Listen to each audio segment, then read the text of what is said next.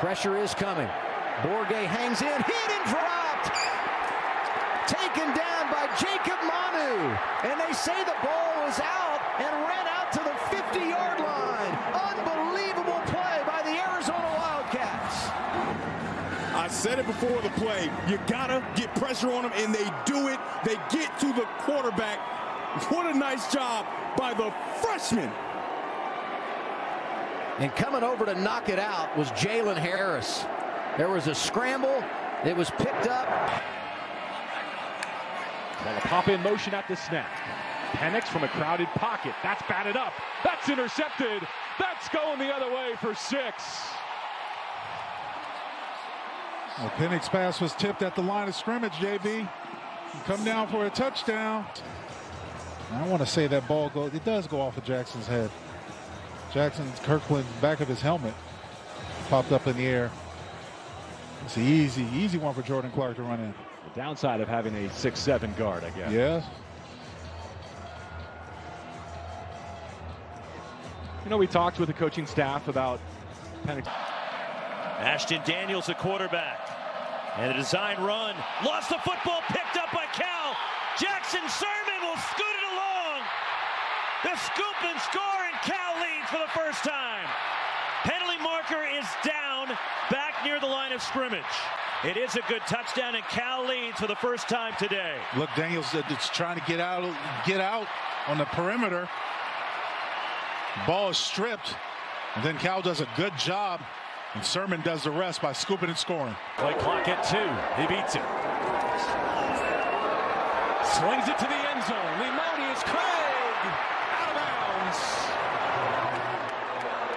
Somehow caught it, but could not get a foot in. Lemonius Craig trying to plead his case. Referee saying, bro, I saw it. I don't need you to explain it to me. But he was open. I think in hindsight, maybe Shrout likes to get this ball off a little earlier or put less air on it. Oh, baby. That's a lot closer than I thought.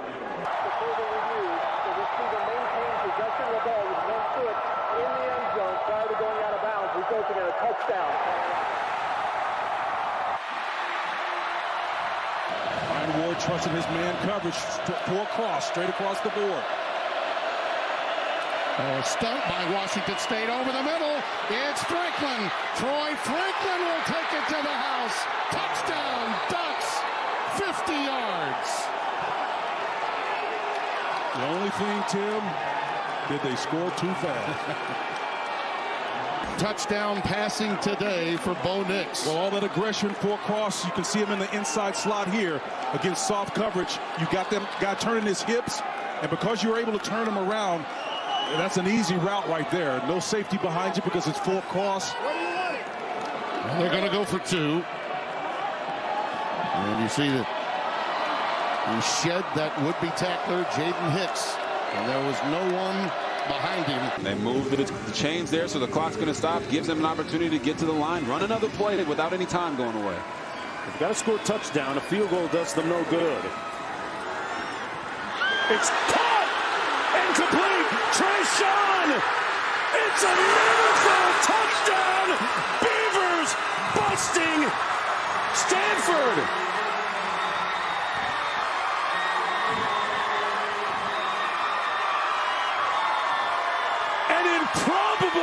An implausible finish.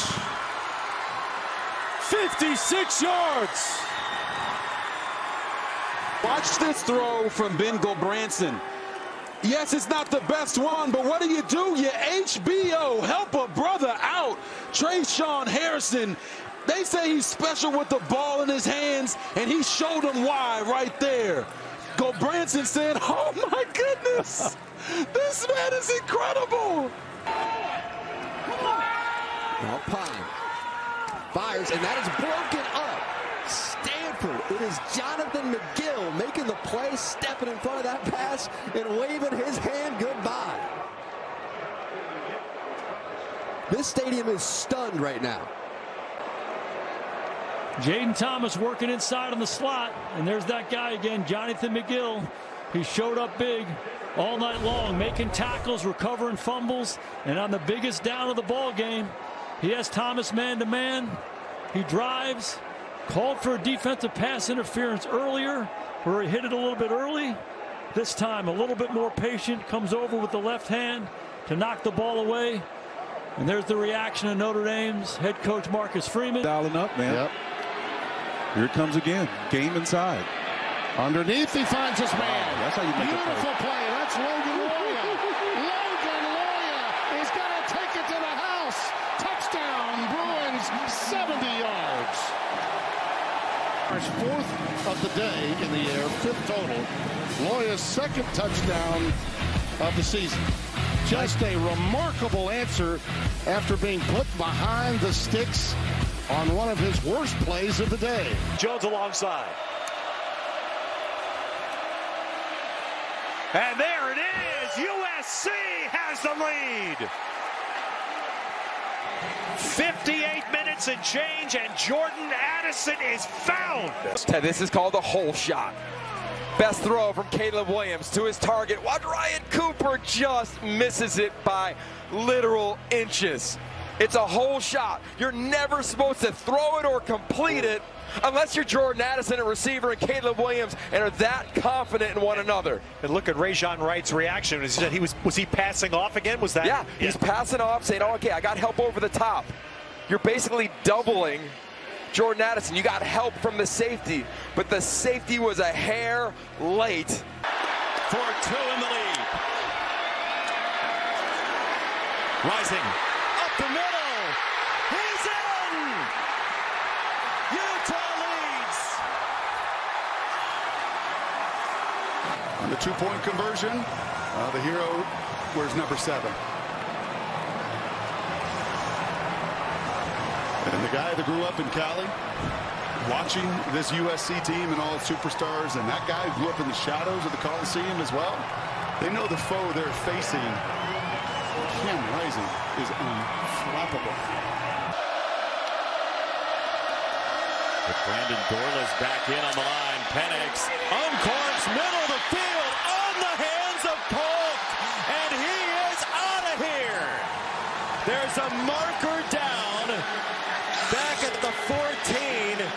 And it looks like it's on the hit of Penix. Well, there's the Heem monster who's screaming. He's screaming unblocked here, and he has the QB in his sights. They protect quarterbacks. That's just a tad late, but how about Penix? He doesn't even flinch. Wade was out there at the cornerback position defending. Nice pick. Intercepted, taken out of the air. It's Maringoa. Francisco can go. It's a pick 6 on Knicks. Today's game. The moment you see that call initially, you think it's going to be on the return team. They smelled out a second play to dollars there. That's just a scouting report pick right there. It really is. That's just reading and reaction. Maringoa, I just believe, Tim, he won that battle in the film study in midweek. Again, to be able to sit on that route and squat on it from that linebacker position, you expect the corner to react the way that he did.